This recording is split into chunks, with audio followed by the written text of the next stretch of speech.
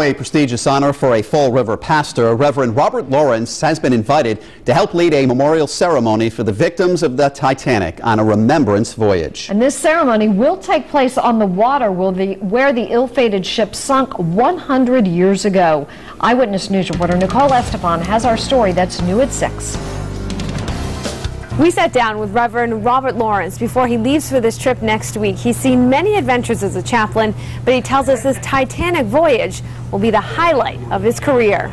Hard to believe it has been 100 years since the Titanic, once dubbed the unsinkable ship, plunged to the bottom of the Atlantic Ocean, killing more than half of the passengers on board. It was the unsinkable Molly Brown, you know, and they believed that it was invincible, and so I think that's part of the mystery and the interest in the observance of this 100th anniversary.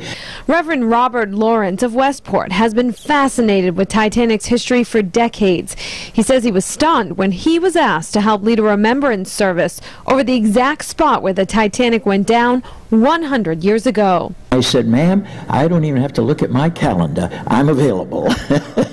Lawrence will join 3,000 others on this remembrance voyage. He tells us it is as much about honoring history as moving forward. And have a memorial service to commemorate not only the loss, but also the spiritual dimension of the realization that life continues. Lawrence also led services for the Vancouver Olympics, but he tells us to be able to combine his love for history with his dedication to service will be an unforgettable moment for him.